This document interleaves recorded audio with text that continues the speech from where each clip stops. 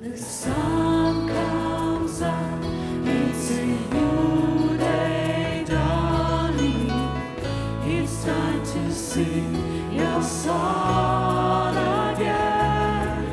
Whatever may pass and whatever lies before me, let me receive it when the evening comes. And so God chooses Israel to be His people, and God leads them to build a building as well. You see, there was a promise that God has given to David that's going to be fulfilled through his son Solomon, and now the temple, an amazing piece of architecture, an amazing house of God, was going to be built. That promise was going to be fulfilled by God.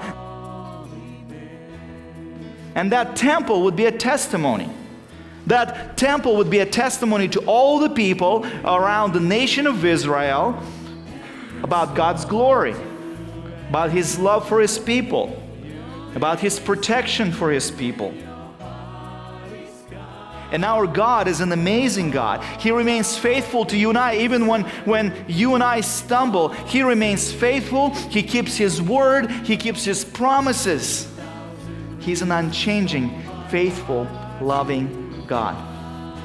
And so Solomon builds his temple.